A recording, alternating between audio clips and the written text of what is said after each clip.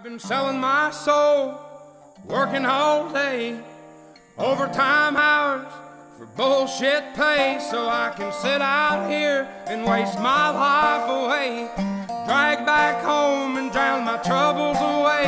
It's a damn shame what the world's gotten to for people like me, people like you. Wish I could just wake up and it not be true, but it is.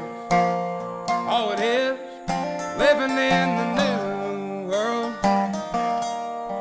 with an whole soul.